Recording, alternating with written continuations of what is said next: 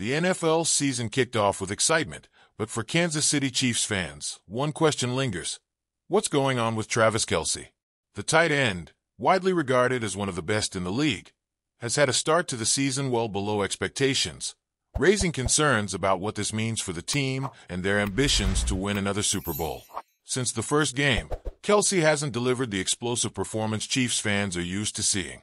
Normally, he is the heartbeat of Kansas City's offense, a reliable target for quarterback Patrick Mahomes in pressure situations.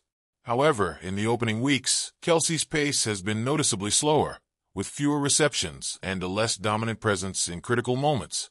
For many, this slow start came as a shock. The situation has led to a series of speculations. Is it a physical, tactical, or mental issue?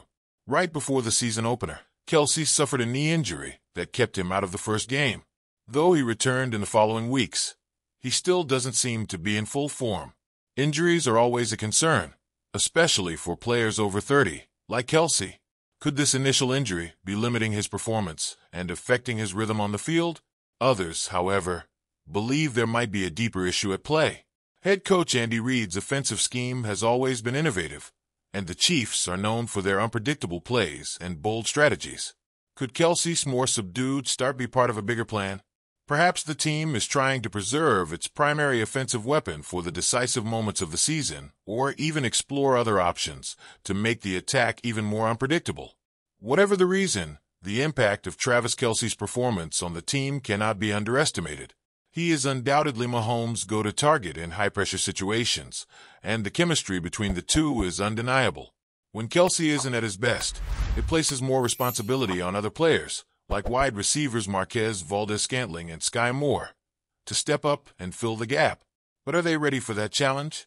A less-than-peak Travis Kelce also puts more pressure on the Chiefs' defense. With a less productive offense, the defense is forced to spend more time on the field, increasing physical wear and the likelihood of mistakes.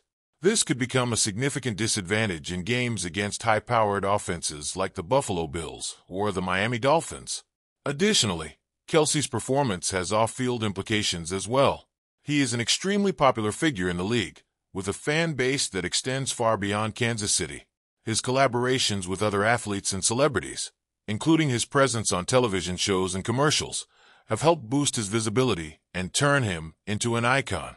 A below-par performance not only affects the team, but also his personal brand, which could have long-term consequences. Despite the uncertainties, there is cautious optimism among fans. Kelce is an experienced veteran, and if anyone knows how to climb back to the top, it's him. Recent history has shown that great players always find a way to overcome challenges, and Chiefs fans believe this time won't be any different. There's hope that, as the weeks progress, he will regain his form and return to being the production monster everyone knows and fears.